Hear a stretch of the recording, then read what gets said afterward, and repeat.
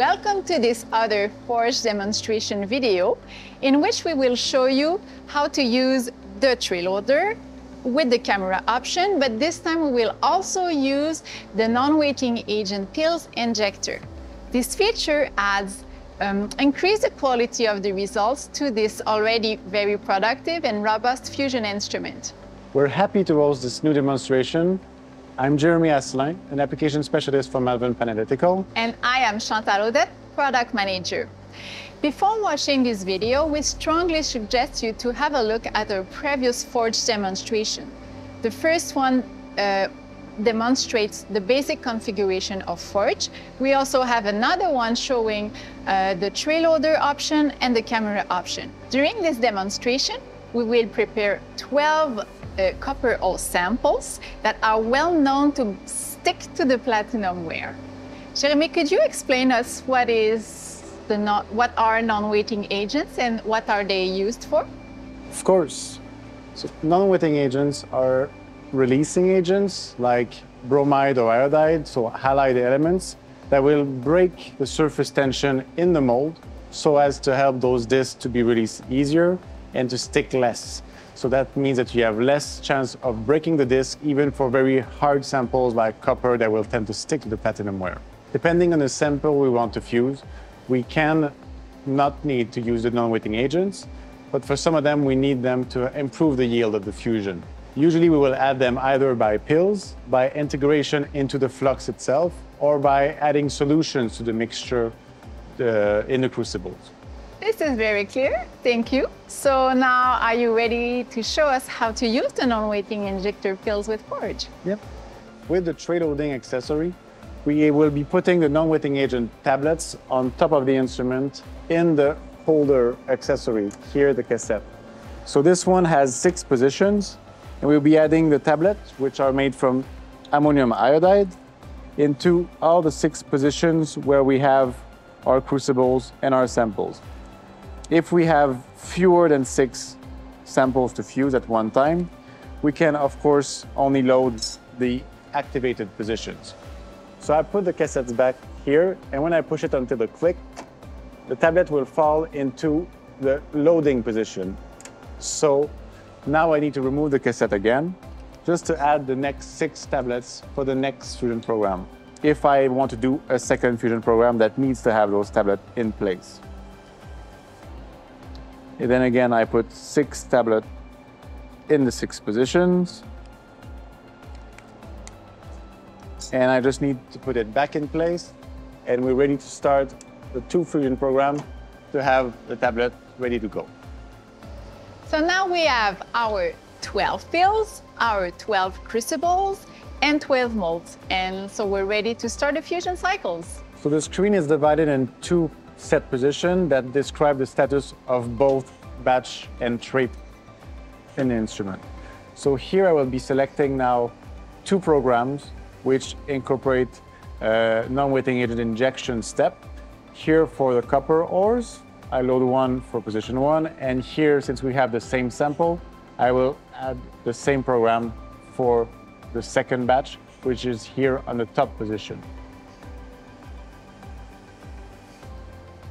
And now both of them are in waiting position. We have ready crucibles, and if we start all, this temperature is stable. We have the right crucible, the cassettes in the right position. If we're ready to start, we will be starting both batch 1 and 2. The handling mechanism works exactly the same way than we showed in the previous video with the tray loader option. So the first batch of crucible and mold is brought under the camera. So the camera makes sure that the crucible and molds are properly installed before bringing this first batch of samples into the furnace so the fusion process can start. During this time, the other batch, or the next batch of 6 crucible, is waiting. So, Jeremy, could you please explain us how the non-weighting agent injector mechanism works? Sure. So in the heating chamber, we have 6 chimneys above all 6 crucibles. And when we have our cassettes here that hold the pill and that drop them in the cartridge will go moving on top of those chimneys and drop all pills in the 6 positions or however many we put tablets in. And this will be done at a time where we have set it during the program, so a couple of minutes before the pouring step. We can add 1 or 2 pills depending on how sticky the sample is. Something that is very unique about this non-wetting agent injection mechanism is that it is located in front of the instrument and not over the heating chamber. It means that the pills are not affected by the heat coming from the chamber, so we avoid clogging of the injectors. As Jeremy explained, the pills are brought over the heating chamber only at the good moment, depending on the time we set up in the fusion program. We are now ready for the pouring of our first batch of 6 copper ore samples.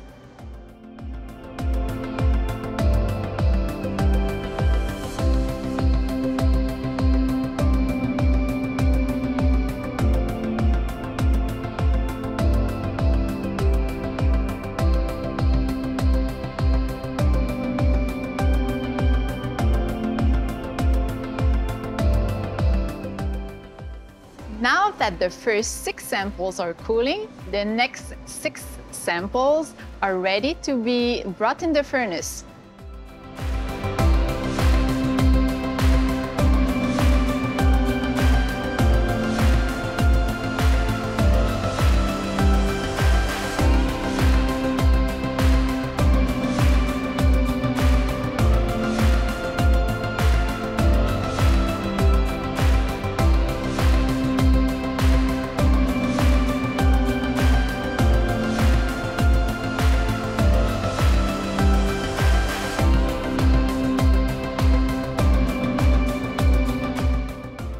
So remember at the beginning of the video, I added 2 sets of pills representing 1 for each program that we started in FORJ.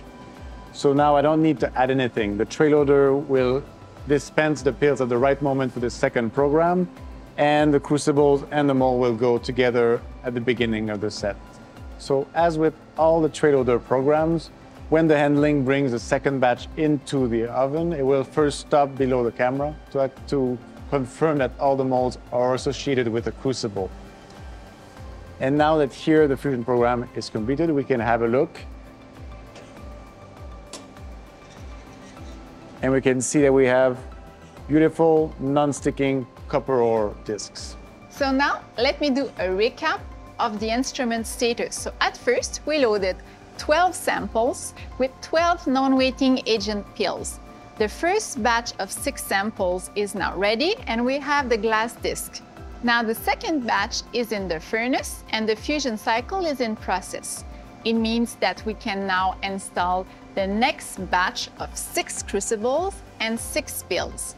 Jeremy is now installing the next 6 samples on the instrument, and he will also add the next 6 non-wetting agent pills in the carrier. So now that everything is ready, we just need to press start on this new batch, and whenever the second one comes out, during the cooling step, the batch 3 will be able to go into the furnace to be ready for fusion. This video gave you an overview of the operation of the tray loader option with the camera with the non-wetting agent injectors. Pretty simple, as you can see. It simplifies the sample preparation by fusion process and contributes to the benefits of FORJ, which are high robustness, high productivity, and high quality analytical results. If you have any questions about FORJ and its options, please don't hesitate to contact us and we'll be happy to help. Thanks for watching.